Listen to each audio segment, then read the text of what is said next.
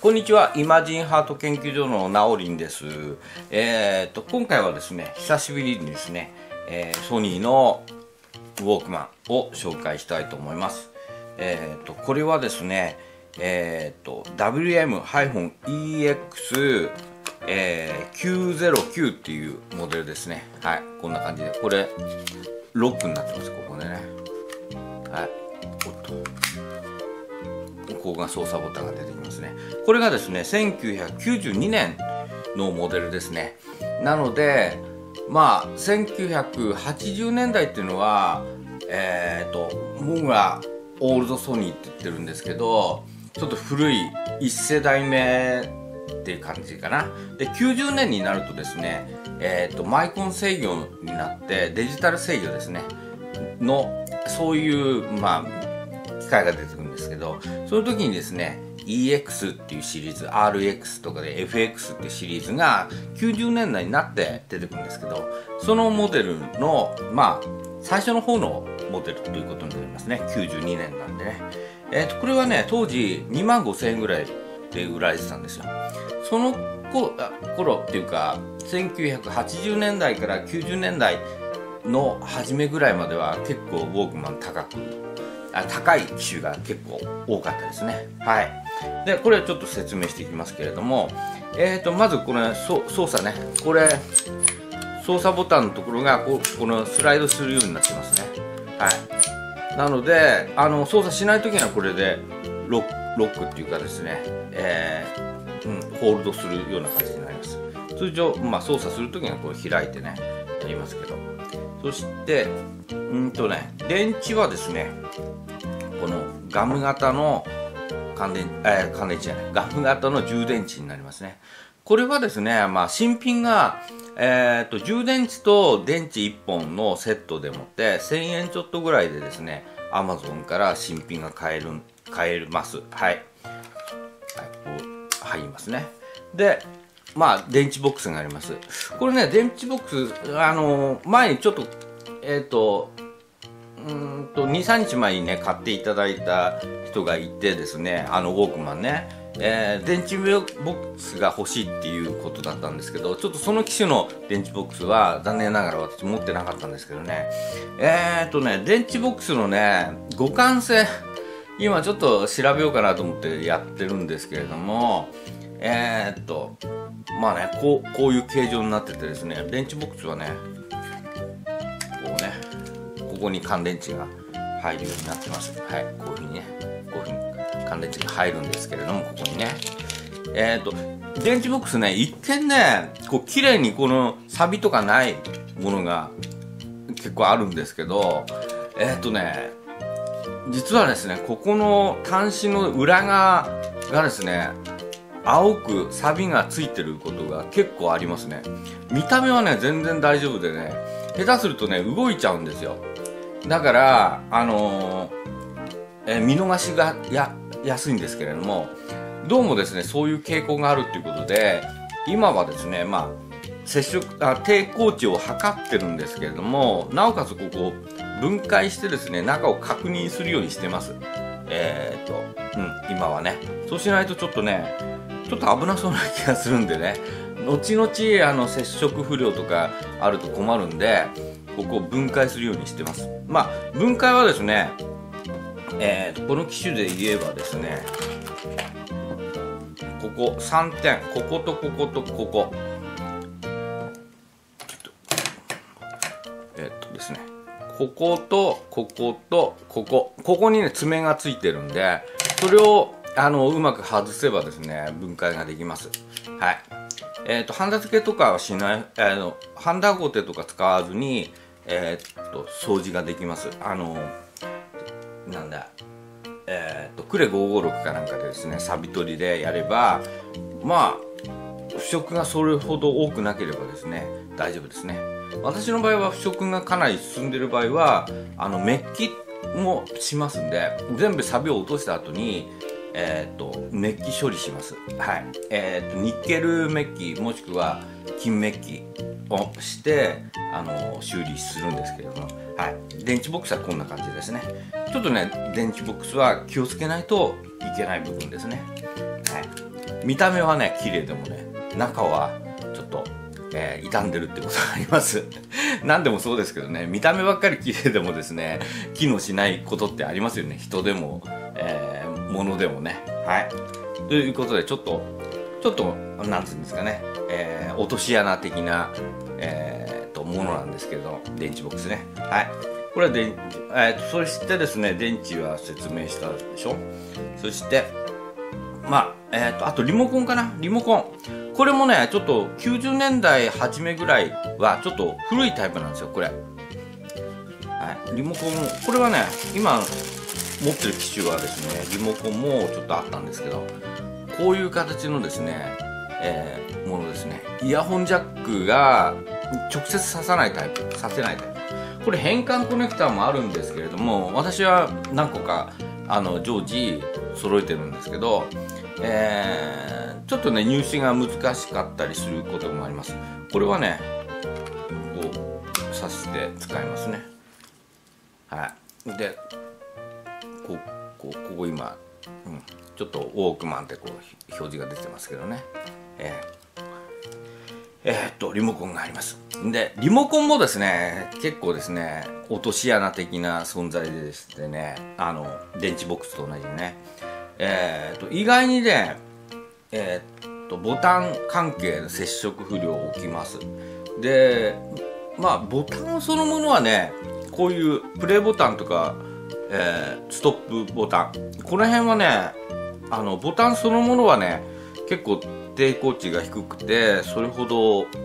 傷んではないんですけど、ですねこっちのねこう脇についてるこの辺、これはねタクトスイッチっていうかですね、ちょっとお見せしないですけれども、スイッチがついてるんですよ。一部ねそのスイッチによってですね接触不良が起きやすい。この機種ではここの2つが接触不良起きます。そしてですね、あとほとんどの、リモコンで起きやすいのがですね、このホールドですね。ホールドスイッチ、これホールドスイッチなんですけど、ここの部分のね接触不良が非常にですねシビアなんですね。でこのプレイボタンとかこういうボタン類はですね、抵抗値によってですね、判別してるようなので、このホールドスイッチがですね抵抗値が高くなると誤動作するんですよね。例えばプレイボタンを押したらストップしちゃったとかね、そういう現象になります。逆かな、ストップボタンを押したらプレイしちゃうっていう方が多いかな。確かね、ステップボタンっていうのは、グランドにショートなんですね。なのでそうホールドスイッチが抵抗値があると、プレイボタンと勘違いしてですね動いてしまうっていう現象があります。はい、なのでこの辺はちょっとね注意する必要があります。この辺もだいたい分解してですねリモコンもね修理するようにしてます。はい、でこれ後で聞くのにそうだこれねちょっと持ってきます。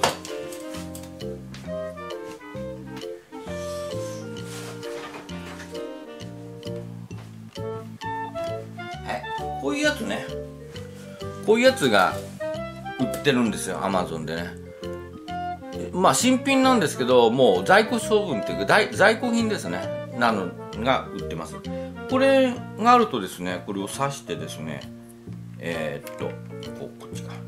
挿して、このイヤホンジャック、普通の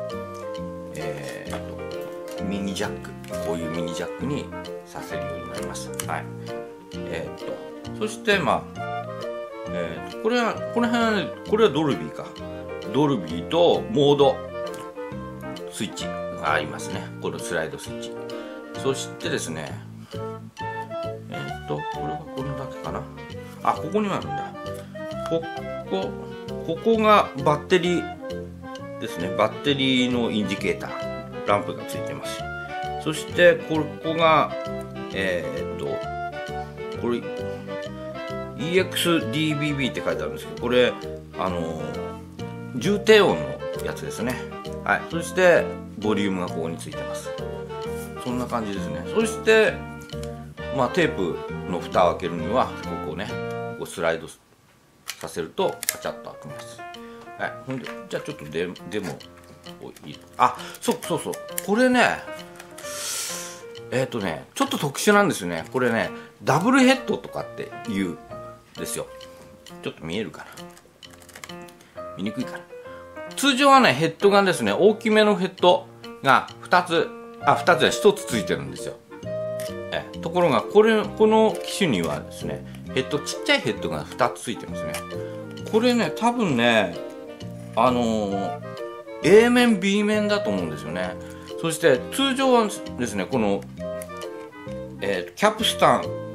のところ、この軸ね、これは両端についてるんですけど、これはまあ真ん中っていうかですね、この辺についてます。そしてこのなんだ何ゴムっすっけゴムねこのゴムがですねすごいちっちゃい系のやつですね。ちょっと特殊な他のねウォークマンとはちょっと違う、ヘッド絡みの構造になっています。はい、ちょっと聞いてみますね。よし、ではい、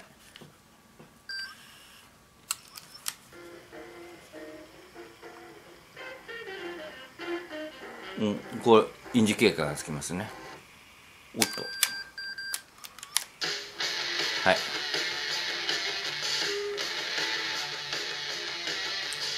でこれ重低音分かるかな。ちょっと分かんないかもしれないですね。はい、そんな感じですね。はい、ドルビーオン。あんまり分かんないかな。これねイヤホン聞かないとねあんまりよく分かんないんですよね。で、はい、回ってますね。ということで、はい、こんな感じになってます。はい、そうこれはねもう一回これ外してですね、こう音は消えましたけど、このね液晶を見てみます。はい、ここねちょっとかっこいい感じウォークマンの字がですねスライドちょっと見にくいかな、スライドするんですよね。はい、ちょっと見えるかな。でここのなんかこうテープが動いてるよっていうのを表示してるんですよね。この辺のね表示ってねもっと普通は簡単なんですけど、この機種 EX909 はちょっと凝った作りになってますね。はい、ということでですね、まあこれも、オークションにかけるんですけど、このようにですね、ウォークマンを随時ですねいろんな機種を、修理しております。あとはですね、この前のプレイステーションなんかもですね、ソニー絡みでプレイステーションなんかもちょっとね、やろうと思ってましてですね、まだジャンク品なんですけどね、この辺もやったりとかですね。あとはですね、iPod ですね。iPod はどこだっけな。これ iPod でね、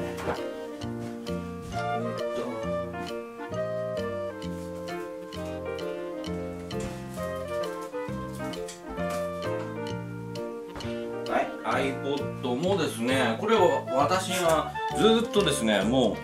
う、10年以上使ってる iPod なんですけどね、ちょっとね液晶もちょっと悪いかもしれない。これはね電池がねへたってるんですよね。で電池を購入しました。これね、よいしょ、この電池、はい、これがね1600円ぐらいするんですけどね、これをですね入れ替えたいと思います。また後ほどですね、今度ですねこれはね分解の模様もリアルタイムでちょっとやってみたいと思います。これはねこういうなんかねジグ使ってこう取るらしいんですけど、まだやったことないんでね、この辺もねジャンクが安く手に入った時にちょっとやるためにですね、まず自分の、電池がない電池が下手ったですね iPod で、今度試してみたいと思いますんで、はい、こんな感じでですね、いろんなものを試したりとかですね、作ったりとかしてますんでね、ライフハックでね、なんかちょっとしたものを作ったりっていうのもちょっと面白そうなんでね、やってもいきたいと思います。はい、ということで、気に入った方のみで結構なんで、登録の方をお願いします。あとこの辺もオークションに出しますんでね、Yahoo のオークションですけれども URL を説明のところに載せておきますんでよろしくお願いします。はい、なんかね最近ね忙しくてね、いろいろやってる暇がなくてね、ちょっとサボったりとかしてる面があるんですけど、これからもですねちょこちょことですねアップしていきたいと思いますんでよろしくお願いします。はい、なおりんでした。失礼します。